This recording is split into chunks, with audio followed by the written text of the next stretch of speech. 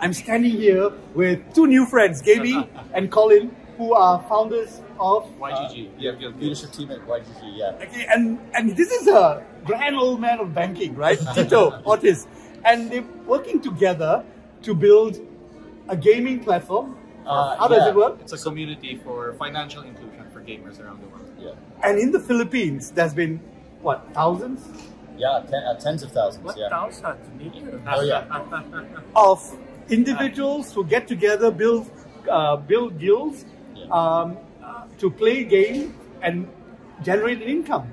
Yeah, that's right. Yeah. Right? That's amazing. It's the new path to financial inclusion. It's a new path. Gaming is the new path to financial inclusion. It's not through IFC or World Bank or ADB. It's gaming. Yeah, it's the first This time. is the irony. It's the easiest way to earn crypto natively, and so because of that, it actually is bottoms up. Where actually prior movements of fintech and crypto were very top down, right? So it's like we have the problem where we're trying. Other people in prior revolutions, it's like people would try to take fiat money and buy crypto with it. They're earning natively in crypto and bringing it back onshore. And that's our job.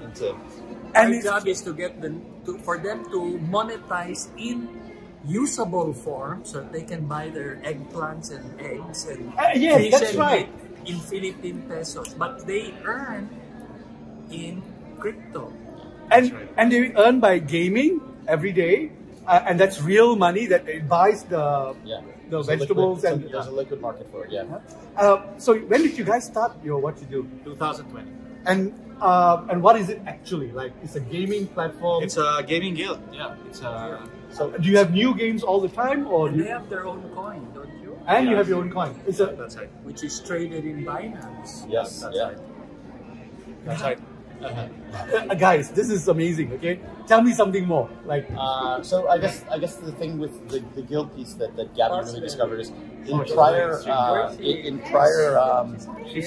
iterations of like the games industry. Prior iterations of the games industry, like a single platform would be the game, the user base. Kind of each of the layers would be in one database, right? So with crypto and on the blockchain, it's decentralized. That means the database is shared, and what that means is actually the game developer is just one stakeholder, but then there's the game economy, there's the game users, there's the large players, the small players.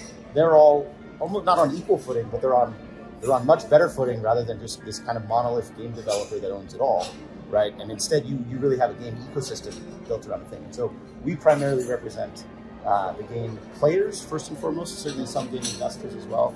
And I think it's in the same way other crypto pieces want to decentralize, like other very centralized institutions.